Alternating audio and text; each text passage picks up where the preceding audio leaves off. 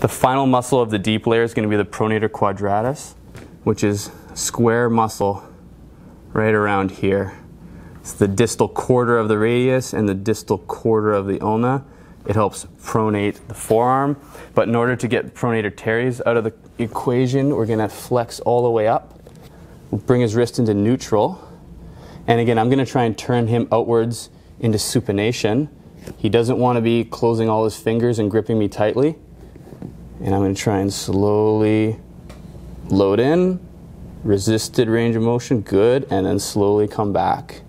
And you don't necessarily have to stabilize down here because we have the table stabilizing. So again, you could palpate across the wrist and feel that muscle if we push the tendons out of the way each time we do this. We can check the ulnar side as well.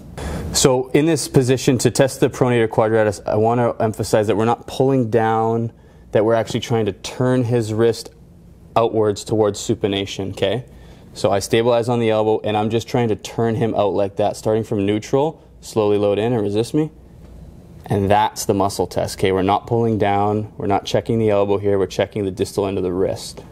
In this test position, with the flexion at the elbow, it helps eliminate involvement or too much assistance from pronator teres, because we know that also is a powerful forearm pronator. So this is the best way to take the slack out of that, and we can just focus on the Pronator Quadratus in this position.